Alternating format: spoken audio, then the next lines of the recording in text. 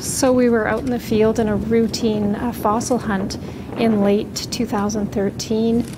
and we came across what looked like a bumpy rock at the surface, and eventually we started to uncover it and realized that it was at least part of a skull of a horned dinosaur called the pachyrhinosaur. And we kept excavating and excavating, and the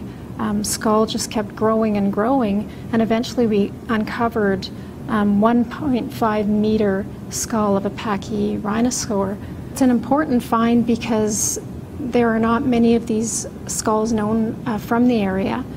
and this one in particular is a very large skull, and it's probably from a much older individual or mature individual. So it'll be able to tell us about how pachyrhinosaurs grew through life, particularly in the later stages of life. And at this point, we don't know if this represents a new pachyrhinosaur species or if it's already a known species, but regardless, it's a significant